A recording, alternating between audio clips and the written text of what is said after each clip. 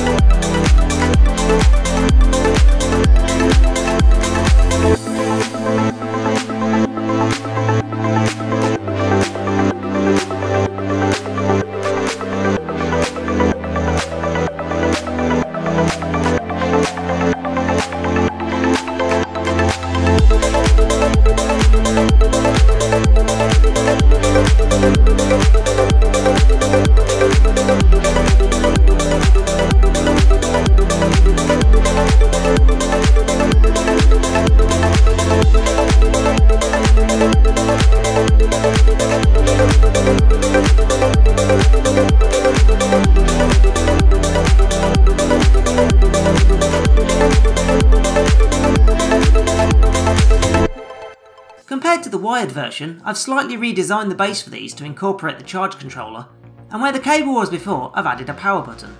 We could optionally put the Arduino and the radio into low power when not in use, but I'll leave that up to you. You could also optionally build this up on Vero or Perf board, or just use DuPont wires when connecting this up. So, onto the controller.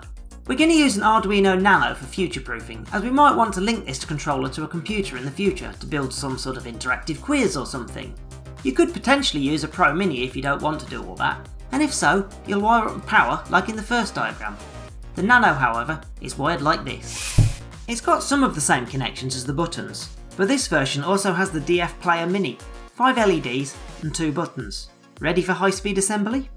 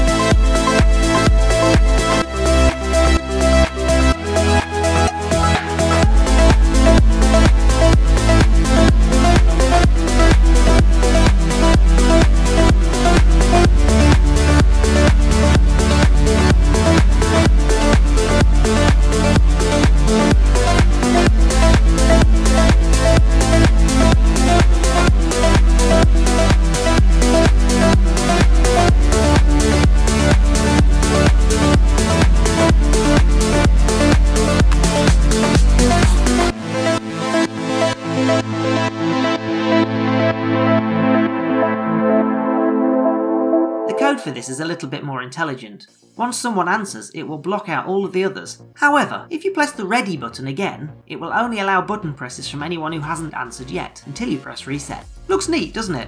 Now, before going any further, let's lay down some rules regarding these nRF24 devices. Firstly, there's a lot of clones, so make sure you source them all from the same supplier at the same time. This is very important. The device can be set up on 125 radio channels. Within that, you can open up to 6 data pipes, and there's some rules about how you address them. The entire device can only be either transmitting or receiving, but not both at the same time. However, you can change this anytime you want. You can also queue up 3 different acknowledgement messages at a time that are sent back when a message is received. These ACK messages are what most people struggle with. They aren't a write and forget, they're consumed each time one is sent.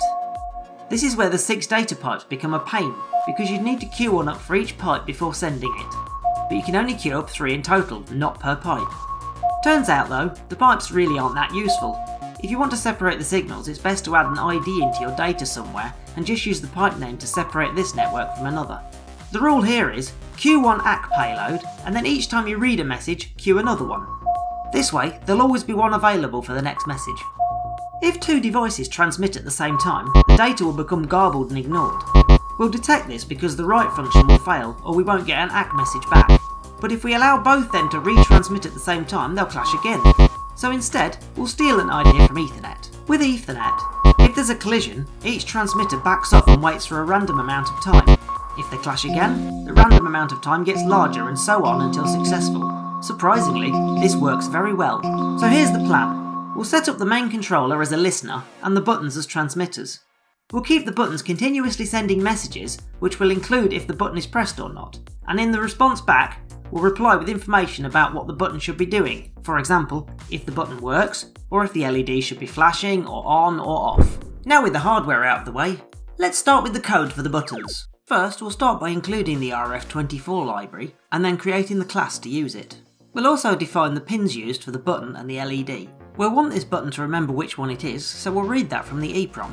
In the setup function, we'll configure the 2 pins for the button and the LED. And then if a button number hasn't been assigned yet, we'll wait until the number 1 to 4 is sent over the serial port. This is then written to the EEPROM for next time. Next, we initialise the radio device and configure all its various properties.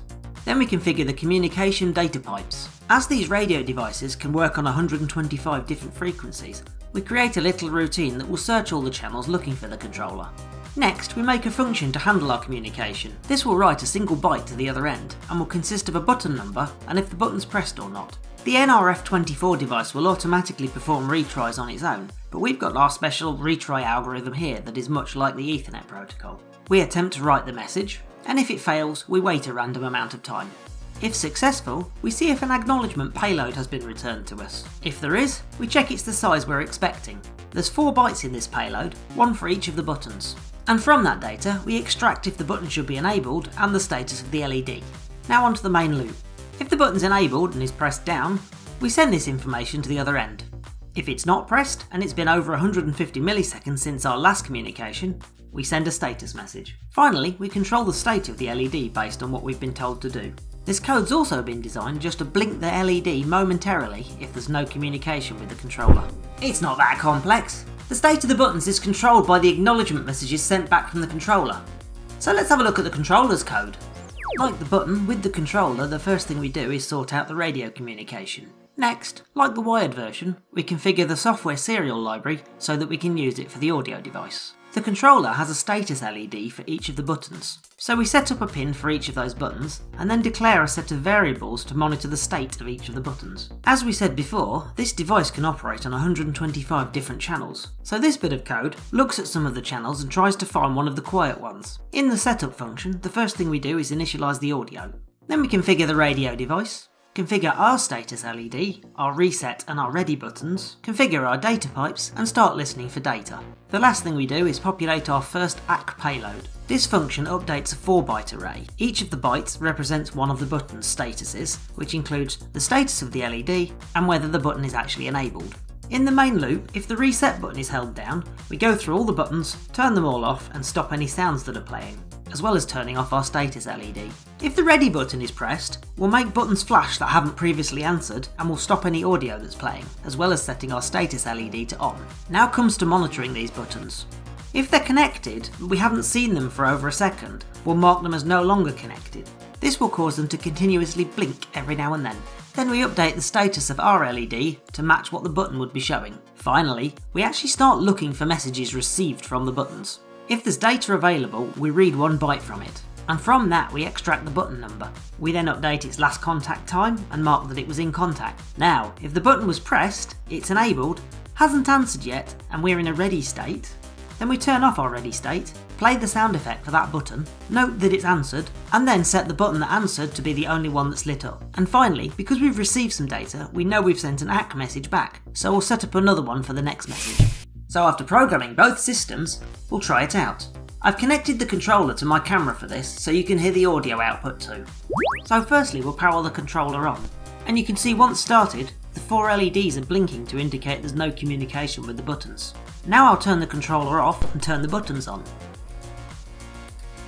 And you can see the buttons are intermittently blinking as well to also indicate no communication with the controller. Then I'll switch the controller back on, and after a few seconds you can see that all the buttons have stopped flashing. The green button is ready, so we'll press that, ready meaning ready for an answer. And immediately the moment I press it, all 4 buttons start blinking away. And I answer with the red button, and note that all the others stop flashing and the red button stays lit. At this point we have 2 options. I could press the green button to allow other people to guess, or I could press the yellow button and reset the system.